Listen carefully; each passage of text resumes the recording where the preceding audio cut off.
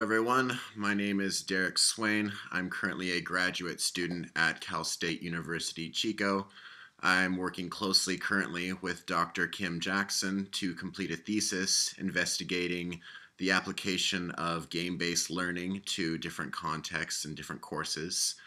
Um, I'd like to talk more about the theme of trust that Audrey and Ulrich already started, specifically trust in a digital landscape versus one of simply a classroom. Obviously, I study games, so that makes me the digital guy, the gaming guy, as I sometimes go by on my WordPress blog site. Um, a couple points that were laid down that I found particularly interesting were the fact that school is designed to do something to you. It tells you what you need to know and how you should behave. And then Audrey asked, do you trust school?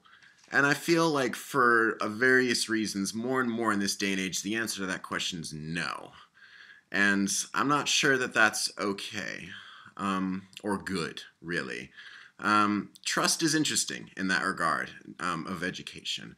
And it doesn't play out the same way as it does in a game, which is also fascinating to me. So, what do I mean by that? In a game, for example, the most often cited game in gaming studies, which of course is World of Warcraft, the massively multiplayer online role playing game, currently with what, 15 million subscribers that all pay $30 month after month to continue playing. When you play World of Warcraft, you're expected to engage with other people. There's very little that you can do in the game by yourself. And in point of fact, the game is very boring if you want to play it by yourself. One of the things that you can do with other people is called raiding. When you raid, you go on a boss fight, basically.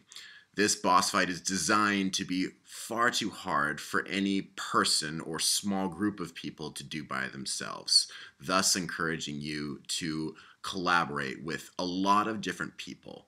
Now, another part of this rating dynamic is that you can do it with people that you know, you can do it with people that you've met in the game, or you can choose to be randomly placed and do it with completely random people.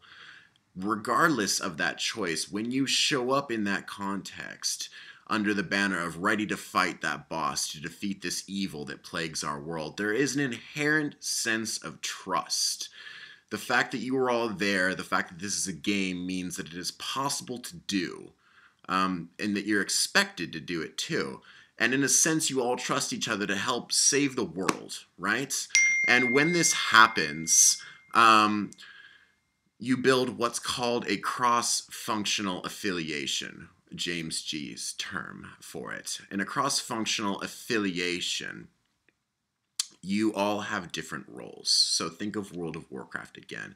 You have different classes, different kinds of characters, and in this type of community, what happens is you are expected to know very well, intensively, as G would say, what your character is, what they can do, when they should do it, and how.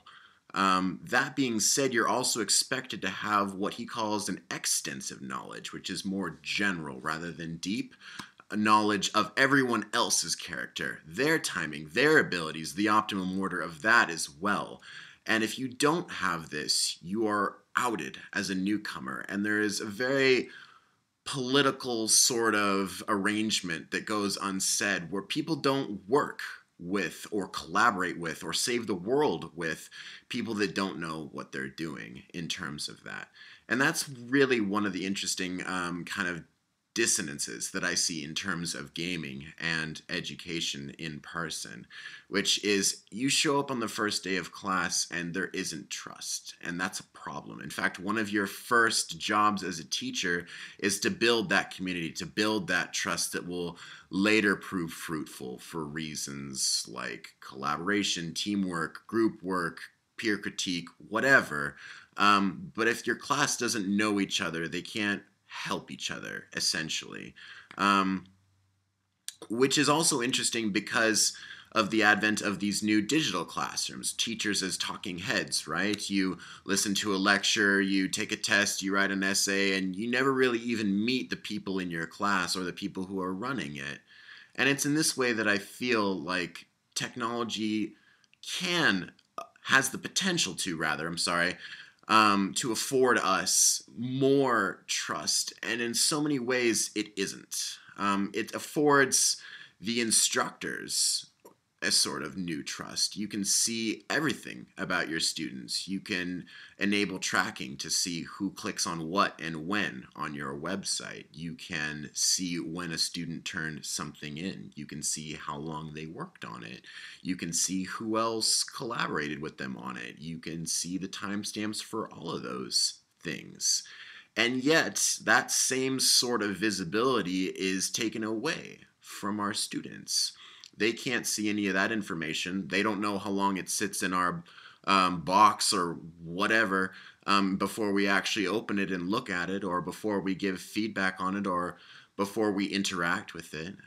They can't see any of that same information about their peers or co-players, as they would be called in my fields. So it affords us the ability to build community, and yet I feel like it could be used differently to do it better. It's actually something that connects to what Sherry Turkle said in her TED Talk. She said that we are alone together. Never has humanity been so interconnected by things like social media and technology, and yet all it's really served to do is drive us further apart. So we communicate now in such superficial ways that we don't listen to each other anymore.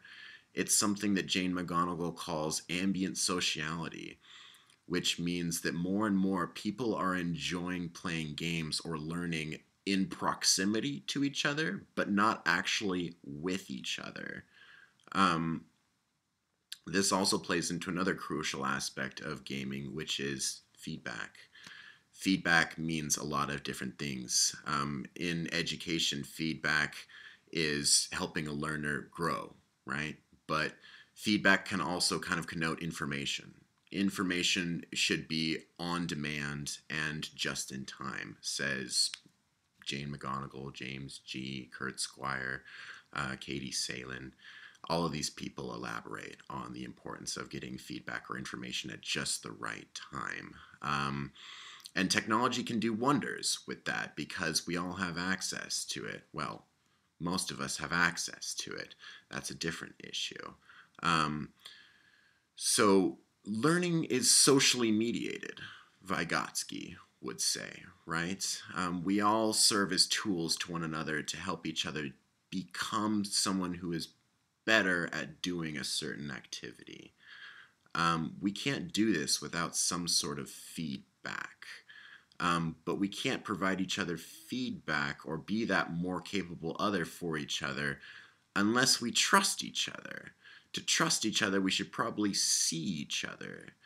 When we see each other, we should probably know each other's names. All sorts of things play into this issue of trust. And yet, technology is becoming this almost Foucauldian surveillance device, I feel like.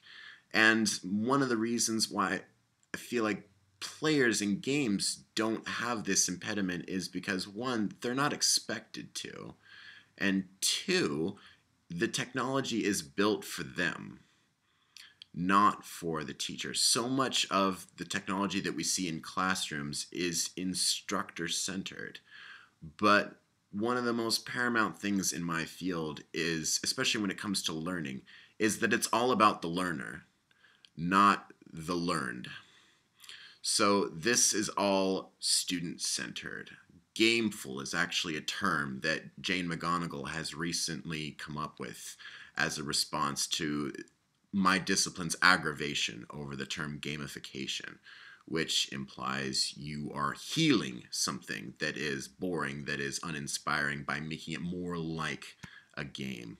This doesn't work. If you don't believe me, I welcome you to find an activity which you find repulsive, add points on a leaderboard, and have somebody else keep track of your points on that leaderboard, and then tell me whether or not you enjoy that activity any more than you did prior. Gamefulness is actually taking something and making it focused around you, what you want out of the activity. Activity, easy for me to say. So you create what's called actionable goals. And based on those goals, you deposit earnest effort into achieving those goals. And you should taste some semblance of success after endeavoring to accomplish these goals. That is gameful learning. It's what you want. You're doing it because you want to do it. You're participating, you're receiving feedback on it, and you're learning how to become better at it via participation. We're better at what we acquire. We're more knowledgeable about what we learn. So, wouldn't it be better to just do them both at the same time? And yet, technology in this day and age, especially when it comes to trust, isn't doing those things. It's doing half of the equation. It's teaching us, it's not helping us learn better. Um,